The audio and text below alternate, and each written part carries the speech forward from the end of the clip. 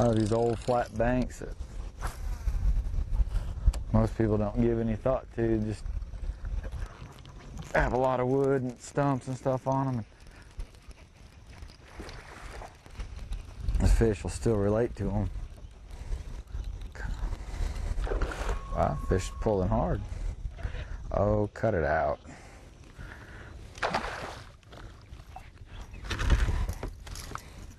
That's a nice fish.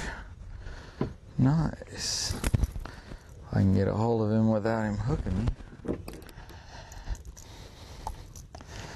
But, yeah, it's a healthy fish. I mean, he's got a belly on him even.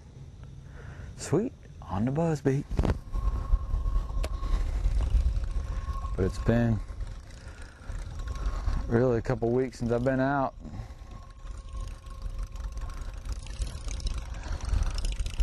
Figured come out and give it a whirl, see what we can come up with. And I always like to try to start with something I can cover a bunch of water with, and buzzbait definitely fits that bill. I tell you, it is so nice, these rods that Les is building. And a lot of folks, that spiral wrap with the micro guides makes a difference. I'm here to tell you. I mean,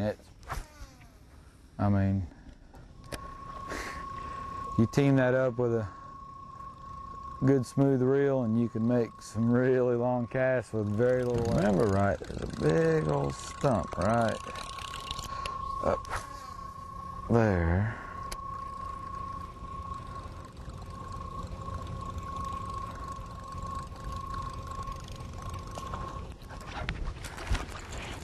In that vicinity.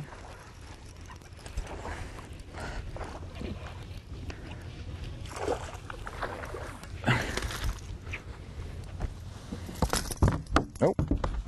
Cut it out, cut it out, cut it out, cut it out. Cut it out, cut it out.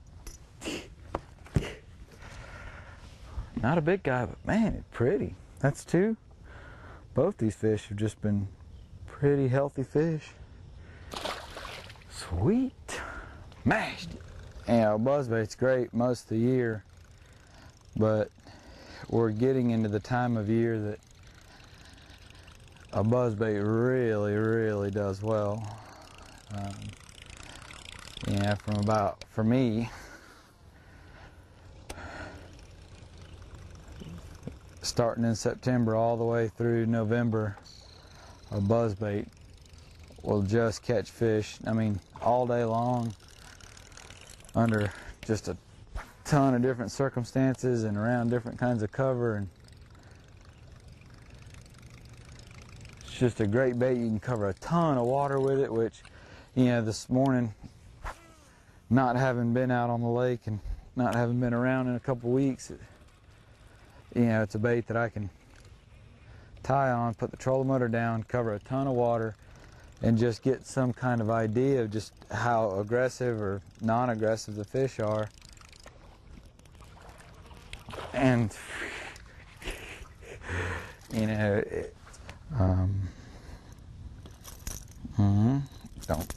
don't do it. And this fish is a great example. You can see that trailer hook got him under the chin. He's hooked in the mouth. He got the main hook. But I always fish a trailer hook on my buzzbaits. Always. But that's another little fish there. He's fat, healthy little booger.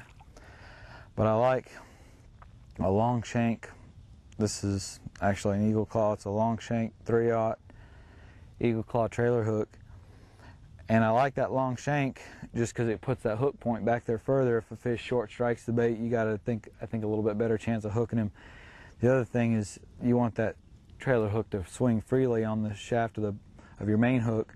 Slide it on there, and I'll take a piece of silicone or rubber tubing, cut it, slide it on your hook to keep that trailer hook in place. And buzzbaits are definitely a technique that I think a parabolic rod helps a lot, because it's soft enough that it gives that bait to that fish when they come up there and blow up on it.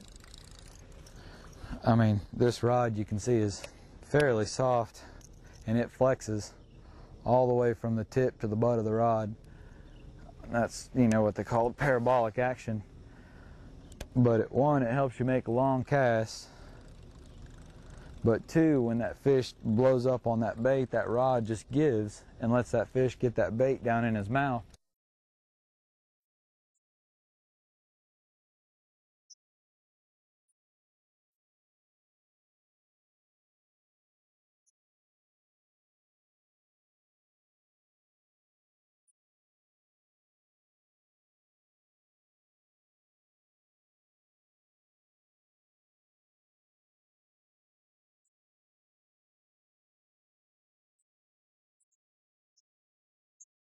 For the best selection of firearms, visit Sportsman Inc. Try out our 2 pistol ranges. We buy, sell, and trade guns.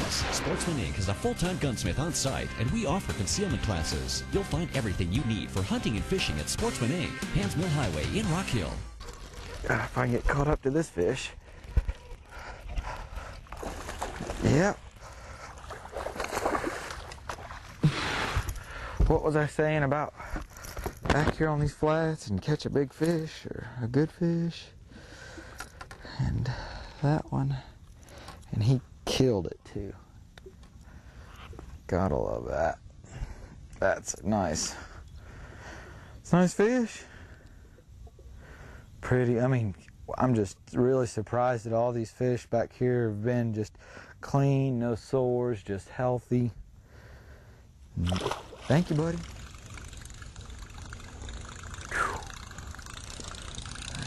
And that buzzbait bumped over that limb right there. That should have been game over.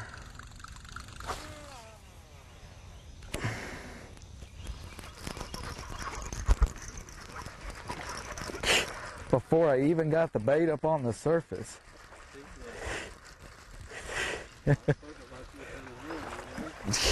Before I even got the bait up on the surface.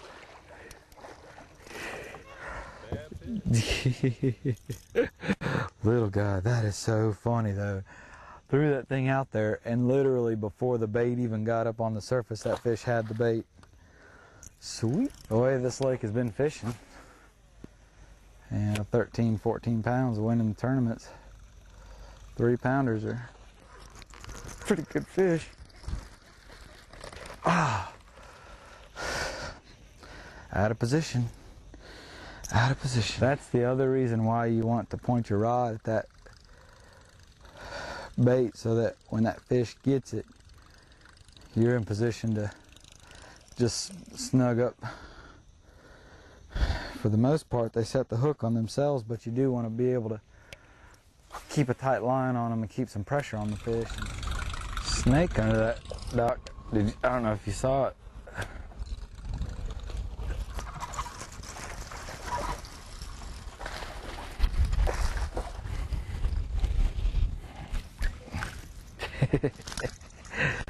Gotta love it. Gotta love it.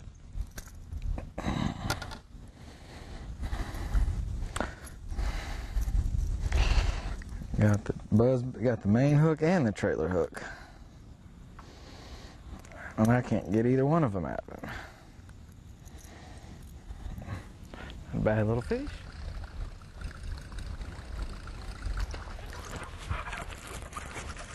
That fish didn't seem to mind it without the skirt.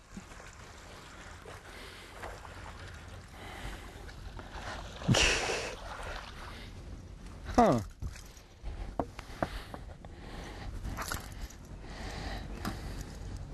Yeah, that fish didn't mind it a bit without the skirt. Nice little fish. That's yeah, I had this fluke on here just as a kind of a trailer to give the bait some mass. And then I tore my skirt up, and now this fluke's pretty much junk. But what I'm gonna do is Jeff Konopka from Jack's Custom Baits, we've been working on this swim bait, and you know, the swim bait is a neat little deal. It's something we've been working on for a while, And I'm actually going to rig it up on there. It's got a pretty good body, so it's got some weight. And I just can't get over how soft the plastic that he uses.